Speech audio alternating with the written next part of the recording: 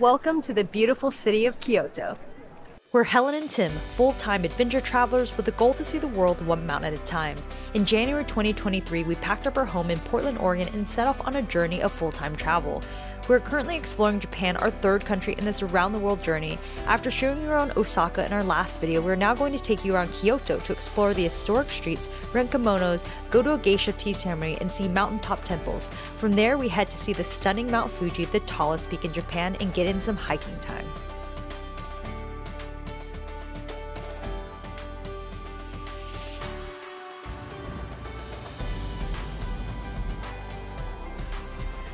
We are in Kyoto, hotel number 2. Still small, about the same size as our one in Osaka. It's our awesome little view. Love all the traditional homes. Haven't seen the bathroom yet, so let's check it out. Oh, that's actually really spacious.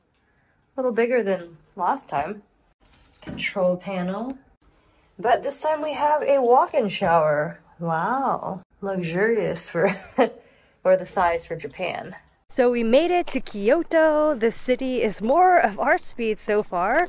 It's definitely a bit more relaxing than the hustling bustle of Osaka. It has a population of over 1.5 million people, and it's definitely kept its old world Japanese charm. And we are currently exploring the Kyoto Gardens today. The Kyoto Gardens that kind of surround the Imperial Palace. But we're excited to just see what is in store for us in Kyoto. We're going to be checking out a geisha tea ceremony today, and then we also have a cooking class planned as well. Before the tea ceremony, we're gonna actually go and get dressed in traditional kimonos, see how they make matcha tea. So we were at the Kyoto Imperial Palace today. It was home and residence to the Japanese emperors up until 1869. A lot of history here. There's free walking tours, and it's completely free, so you know we like free. There are a few different grounds that you can walk when you're here, and you definitely need a couple hours to explore this area. And what I'm the most, I guess, fascinated by is that a lot of these temples and palaces have been burned down. They've gone through the test of time. They keep rebuilding them even after fires, rebuilding them after wars, and it's just very cool to see all of the different ornate structures and the designs of these palaces and temples that are preserved for all of these years to come. It's going to get busy because it has the traditional streets that everyone wants to get the kind of the famous shots down the street. One of our favorite things to do in Kyoto was walk around the historic and iconic streets of NINENZAKA and SANNENZAKA. You can walk among sloping roads filled with stone steps, and the streets are lined with traditional wooden storefronts, and walking through the streets you get an idea of what Kyoto looked like in the past. Kyoto was once the capital city of Japan for more than 1,000 years, from 794 to 1868 AD. It was founded by one of Japan's earliest emperors, and the capital city of Kyoto once surrounded the Kyoto's Imperial Palace. And in Japanese, Kyoto literally translates to capital city, and it has over 3,000 temples and shrines sprinkled all throughout the city. So we were trying the Uji matcha tiramisu. Apparently it's a staple here in Japan, and I've been seeing it everywhere online, so I definitely wanted to give it a try. And it's almost like the jiggly cheesecake, but jiggly matcha tiramisu.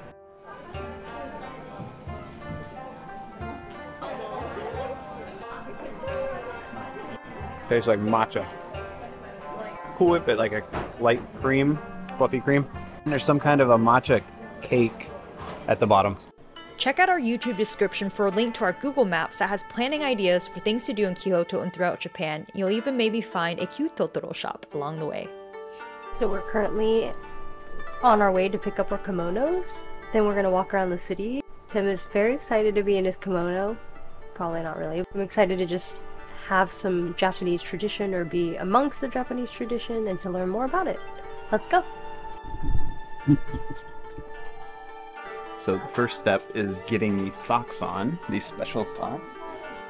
So we just picked up our kimonos here before our tea ceremony. We're gonna walk around and take pictures. The process was very easy.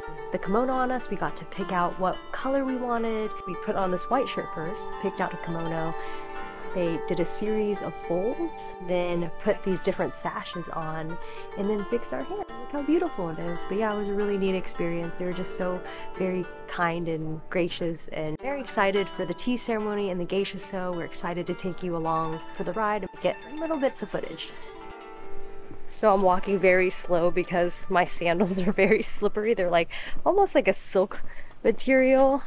It's really cool to be able to finally do this. Tim looks very ravishing. Is it uncomfortable to walk in? Feels like I'm walking on wood planks, but it's all right. I'm kind of glad we didn't get these earlier because it would have been a struggle. It's certainly not as comfortable as my Tevas. No. Yeah, I'm digging it. I think I might get one for home. I got a rock in my sandal. First tea ceremonies in Japan were practiced during the Kamakura period. Essentially, it is around 1100 to 1300s where they began to have these tea ceremonies with matcha green tea. The reason why they started these practices and these rituals for tea drinking is because the Zen monks in Zen Buddhism were trying to stay awake during their long meditations. Drinking this tea kept them awake during those long practices of meditation. Our geisha tea ceremony was about 45 minutes long and cost around 35,000 Japanese yen or $250 USD for 2 people, which included a kimono rental. During the tea ceremony, we had a question and answer session with the geisha. The geisha also performed a lovely dance, and we had a tea ceremony which we made our own matcha tea, and we were provided sweet treats.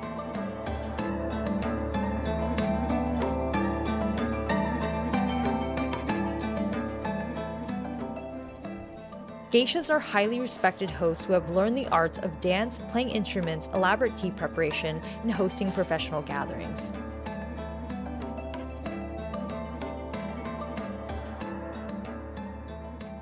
So today we're in the Nishiki market, and it is very busy because it's been raining all day. Luckily the market is covered, so everyone is here. It's fresh mochi all along the way.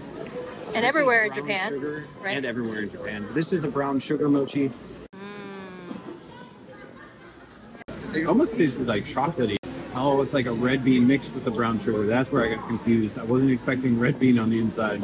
Takoyaki balls are a Japanese staple. They're essentially like a dough ball with some different ingredients. The main ingredients is octopus, right? And they essentially put different toppings. Today we are headed to the FUSHIMI INARI shrine. We are going to see the famous Torii Gate hike. Essentially it sits at the base of a mountain. At the back of the shrine, that's where you find the 1,000 tories, and this hike is the top of my list here at in Kyoto. So we came really early this morning. We wanted to get here even earlier, but we're here about 7:30 in the morning trying to beat the crowds. So far it looks all right. The FUSHIMI INARI Shrine is an important temple here in southern Kyoto. It is actually dedicated to the Shinto god of rice, Inari, and there's said to be thousands of temples around Japan that are dedicated in honoring Inari. And as you can see around the property, there are foxes lined statues all throughout the temple grounds. And apparently the foxes signified as messengers for Inari. So they're not only cute, but they definitely serve a purpose. The Torii gates are located just behind the main shrine. So far, this shrine is one of my favorite in Kyoto. It's definitely one of the prettiest. So it was pretty incredible. We just got the entire entrance to ourselves. If you just let people walk past, you might get a little gap to get some photos and to also just enjoy the serene and quietness of this place. So many of you might not know that the Torii has a pretty large significance to myself, because when I was in the military, I served in a unit that was called the Rakusans, and our unit emblem was the Torii. And that was basically dating back to World War II when they were doing an airborne operation where they jumped out of planes and were parachuting towards the ground. So a Torii actually means a gateway to honor. I love seeing all these red Tories. Kind of takes me back. So it's kind of a neat little fact. Hey, you caught up. I'm back. I was distracted by all the Tories and all the beautiful photos that people are taking and trying not to be in the way.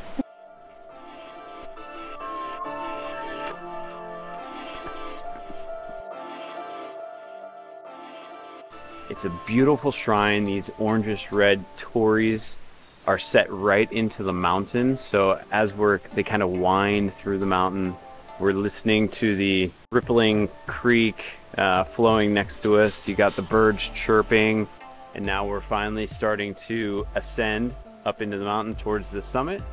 The gates are getting more sparse as we go along, but this is just wonderful. As you can see on the back of the torii, there's an inscription. So individuals and companies donate money between 400,000 to 1 million yen to essentially get their name and also the size of the torii. So the more you donate, the bigger the torii. And it's kind of interesting to see all of the different donors along the way. The FUSHIMI INARI shrine is located within Mount Inari, which stands at 764 feet or 233 meters above sea level. This area is open 24 hours to the public and free to visit.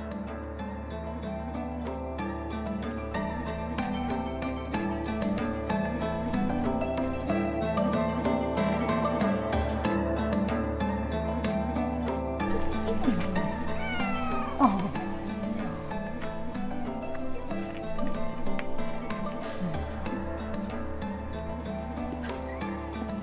It's like, that was erratic.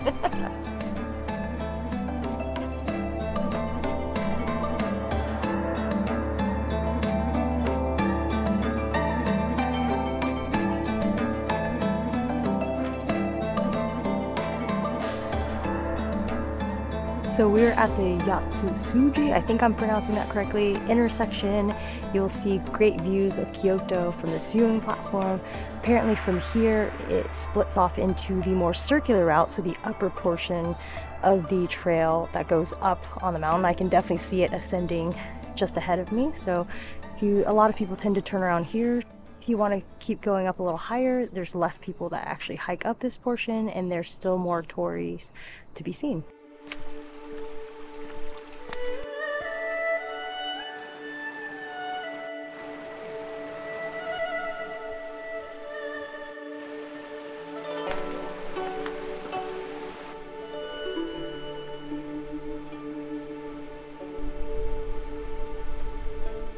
So it appears that some of the restaurants are open early, and this is a really cute spot because there's this nice creek flowing down nearby.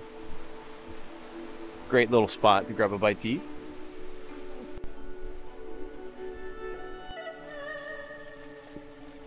So we just picked up some of these green tea jellies from one of the local vendors. They're actually really good. They're not overpowering with the green tea flavor. Slightly sweet. Nice little trail snack. We've reached the top. So you know, Tim and I love to do free activities, and I would say this is probably one of the #1 free Japan activities we've done so far. You not only get a workout, but you see this beautiful temple and all of these tories. We highly recommend coming here, and definitely come in early to beat the crowds.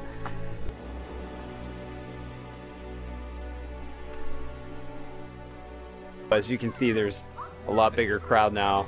It's about 9:30, a little bit harder to grab a picture. That was so cool, and I don't know, I'm kind of speechless because I feel like there's not many places in the world that take your breath away, but honestly, this one did. So the entire hike took about 1 hour 45 minutes for us. It was somewhere around 3 miles. And I feel like it took that long because we stopped so many times. I bet if you just go straight through, you could probably finish the hike in about 1 hour and 15 minutes or 1 hour to 1 hour 30. So, I mean, you have to stop along the way. There's just so many little nicks and crannies that really different aesthetics and meaning, and all the tea houses sprinkled along the way. Take your time, and we highly recommend coming here. I feel like a lot of places have been just super busy everywhere, but also it's not Golden Week anymore, so that definitely makes a difference. At the base of the shrine, there's all these little food tents, these little food vendors. So we're just picking up a snack after our hike.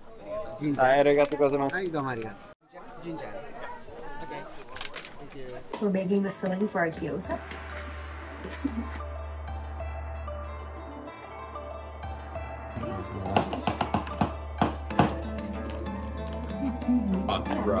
Yeah. Minced meat. Yes, minced meat. Yeah. It's tasty, but it's difficult. Yeah. So like this. Just this side. Yeah.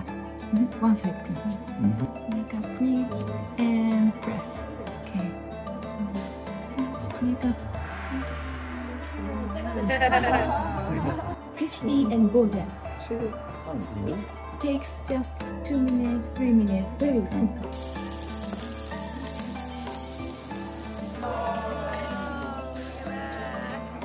We wanted to experience the local culture and cuisine, so we took a ramen gyoza cooking class from a Kyoto local. We enjoyed Sukiko's 2-hour class that we booked on airkitchen.me. She provided great step-by-step instructions with ingredients lists to make the gyoza, showed us how to make dashi, a ramen base and broth, and to create a delicious ramen dish from start to finish. We aren't vegans, but we loved our vegan ramen and gyoza cooking class, and we definitely highly recommend it, and we'll drop the link in our YouTube description. Mount Kurama is a mountain to the far north of Kyoto. It is a 1-hour train ride to Kurama Station. We visited Kurama-dera Temple, and it was a pleasant surprise and an unexpected stop. We wanted to see more of the mountains in the surrounding Kyoto area, so this was definitely the perfect place for us to visit. You can explore this historic Buddhist temple set on a mountainside accessible via cable car or by going up hundreds of steps. We enjoyed how quiet it was, and the temple was surrounded by beautiful old-growth forests. We opted to take the cable car up and then walk down. Kurama-dera Temple is open 9 a.m. to 4 p.m. daily, but make sure to check the website for the most updated open times. The temple has an entrance donation of 500 yen or $3.50 USD, and the cable car costs 200 yen one way or $1.50 USD. So we are in the northern part, just outside of Kyoto City. We got away from the city, but this is even quieter. We highly recommend escaping the city. We had to take a couple trains, and now we might be getting aboard a cable car. We are in the Mount Kurama area, and it is a sacred area that has a Buddhist temple. So earlier we are at a Shinto temple, which is a more indigenous religion. Now we are at the Buddhist temple, checking things out.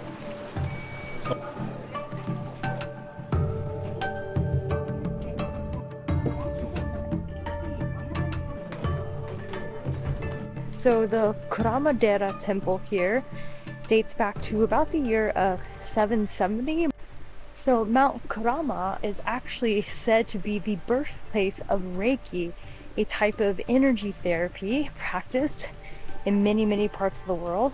Don't know how true that is, but you can only believe so much you read on the internet, but that'd be pretty cool if it was actually born in this place. So on our train ride out here, we started noticing these long-nosed Japanese creatures. They were actually on the train, and then when we were walking around the temple, they're kind of spread out throughout the temple, and they're called tengu. They're part of Japanese folklore, and these creatures, and they hold the power of the mountains, and they were rumored to live within the mountains here. There are hiking trails beyond the main temple you can explore. There are also viewing decks along the way. Though there aren't many views near the top, it is still very peaceful, so make sure you bring your lunch and hang out for a while. So while we were in the temple, we made an offering and a prayer. So you may be asking, how did we find this wonderful temple? I just so happened to be on Google Maps, and like I normally do, I search around the cities that we're going to be staying in, because I know that after a few days being in the city, it's just too much, you know, with all the people, all the traffic, that kind of thing. So we need to get out to nature, you know, do some hiking maybe. And so I was just searching Google Maps all around Kyoto, and I just happened upon this one mountain, and it's a huge contrast to the last temple that we were at today. So peaceful out here. No foreigners except for us.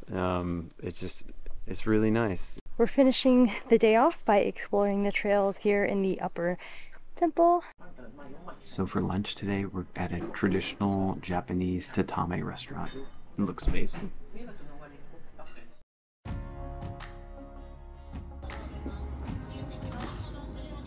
The train ride from Kyoto to Lake Kawaguchi, where we stayed in Mount Fuji, took around 5 hours on the Shinkansen high-speed train. Transportation in Japan is quite costly. The Shinkansen train tickets alone cost us 14,000 Japanese yen or $100 USD per person.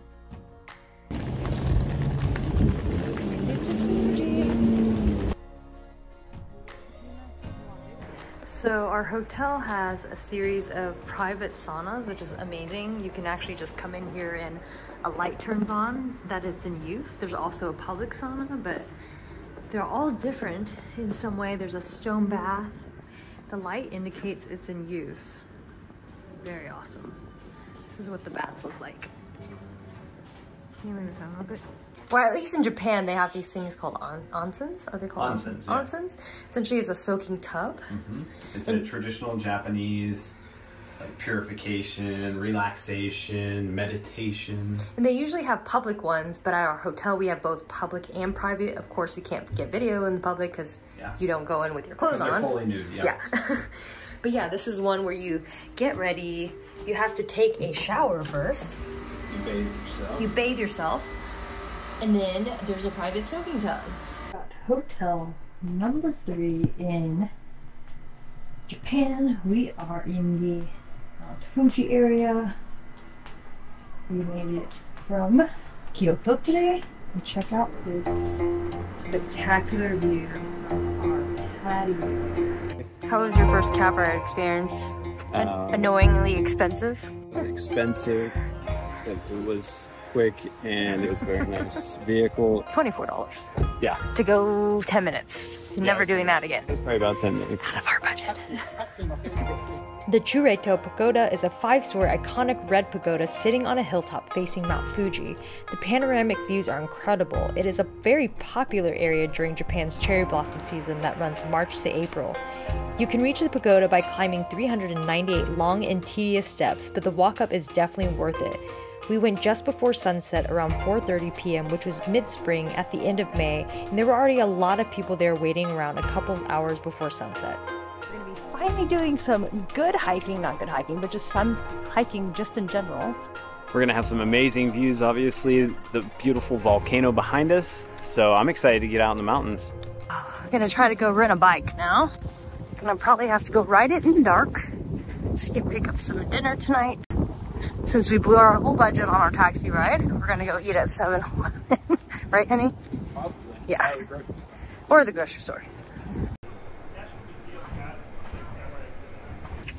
Pick up some bike rentals. Got our bikes rented. We got food. Noodles next door. Yakisoba noodles. About to embark on our biking adventure. Gotta get some fuel first. Tim, best grocery store view ever. Made it back to our hotel. It's a 30-minute bike ride from town. Oh, tired. Ready for dinner. Got dinner at the grocery store. My box of goods.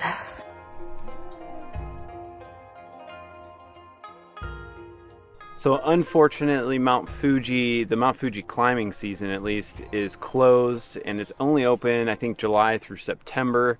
Well, we're here in May, so the alternative option is to find a climb that's close to our hotel. So this mountain, Mount Kurodake, is right behind our hotel. It sits at like 5,800 feet of elevation.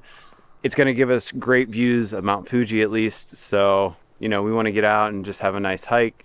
This is close and nearby. Came to this area obviously to see the tallest peak in Japan, Mount Fuji. Feeling tired today. Sometimes full-time travel can definitely wear down on you. Today's one of those days where things just feel tough, and I think it comes in waves where you're like, oh, I miss these things and I want these things, but you know, the grass is always greener. Just thankful to be out in nature and hiking, and it's like the first 15-20 minutes was very, very steep. Definitely a very slow climb, but flattens out a little bit, but I'm sure it'll start going back up. Definitely a very roadless travel trail. It's pretty wide, pretty clear. Definitely seems like one of those trails that only locals take, which is nice. So hopefully can find a bit of solitude if you decide to come on this hike in the Mount Fuji area.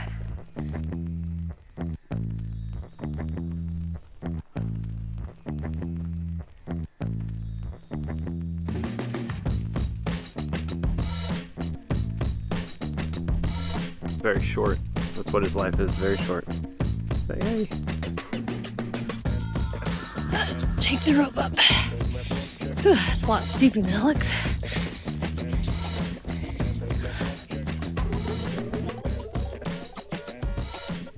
Behind me is the beautiful Mount Fuji, and as Tim mentioned earlier, it is the tallest mountain in Japan. Mount Fuji is an active volcano. There's about 3 calderas on the mountain, and it's divided into stations. There's 10 total, and above station 5 is the halfway point. Mount Fuji stands at over 12,388 feet tall, so it's about 3,776 meters. And an interesting fact about Mount Fuji is that it is actually not publicly owned above a certain elevation, and that elevation, I believe, is above 11,000 feet. I think it's either a company or a individual that owns a series of over 1,000 temples across Japan, including the ones on Mount Fuji. There are quite a few temples on the mountain itself, especially above the 10,000 feet mark. So that's something very interesting. Most mountains you see around the world are definitely government property, public lands, but definitely not Mount Fuji. Kurodake is the tallest peak in the ridgeline that is to the north of Mount Fuji. It's not foggy up here. It's not foggy. It's not foggy, yeah. However, we can't really see anything from the actual summit, so we're gonna head back down a little bit to a viewpoint and get some great shots. We stayed in the northern part of Mount Fuji in the Fuji 5 Lakes region, specifically near the Lake Kawaguchi area. Lake Kawaguchi offers the most things to do and see. We love renting bikes to ride around and travel around the area, and it also provides one of the best areas to view Mount Fuji.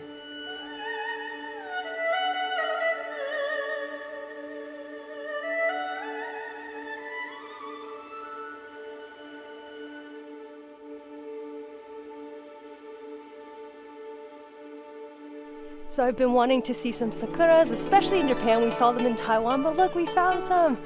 Looks like the spring blooms are finally coming out, so I'm sure if you wait a few more weeks, you'll probably see a lot of beautiful, beautiful sakuras and other stunning plants up here.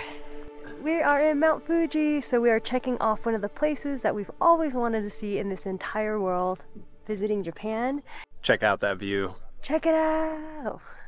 Definitely the best hiking views you will get. Panoramic views of the lakes and the mountain. This lakes district around Mount Fuji is beautiful. Highly recommend coming to this area if you are in Japan. So there are 5 lakes surrounding the entire mountain, and they all have very unique names that I will not try to pronounce. Our snack for the day. Found these soy joys. You can find them back in the States, but they have the matcha flavor. They have matcha flavored everything, right? What is it? Sausage, hot dog, and bread? It's like sausage with some kind of mayo. They love their mayo here. They put mayo on everything. On a lot of stuff, yeah. We had mayo with soba noodles last night.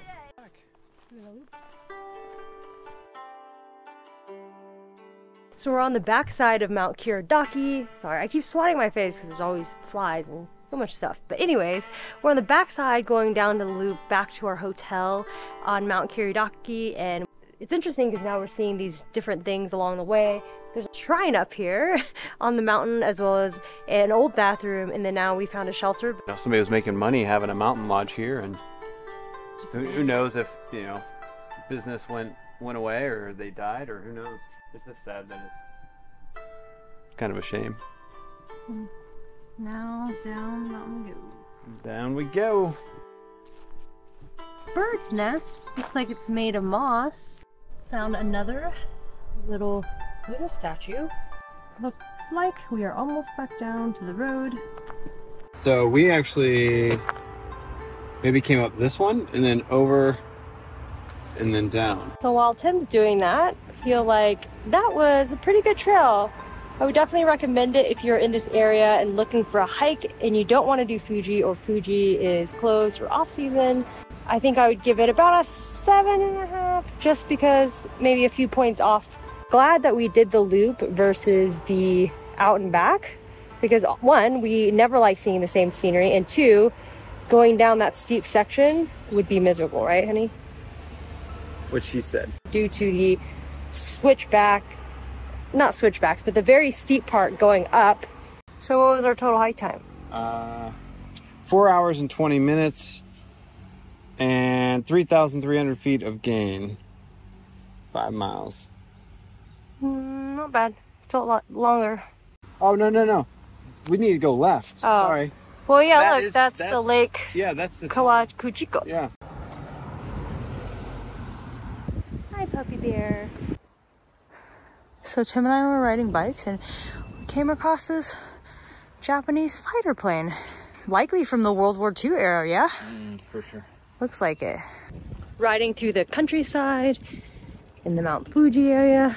Look how pretty this is. Kind of feel like we're back in Pacific Northwest in the Washington area with the mountains surrounding, maybe like Leavenworth.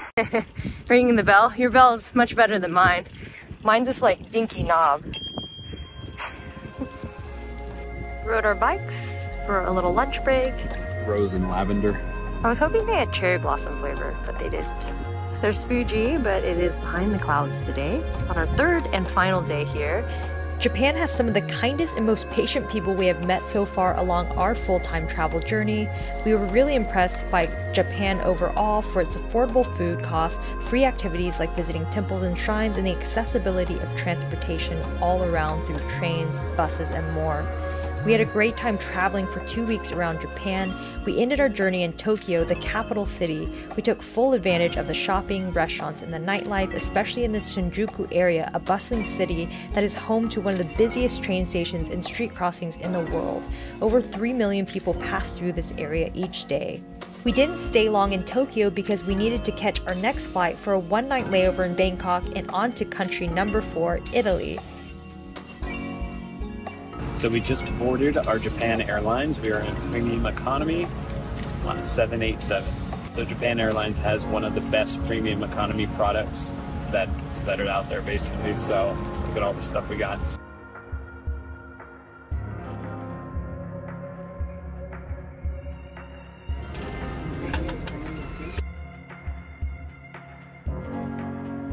Thanks for tuning in to our Kyoto and Mount Fuji video. We hope you found some good planning tips for your future travels. Make sure to hit that like button to support this video and channel, subscribe for future adventures, and we'll see you on the next trail.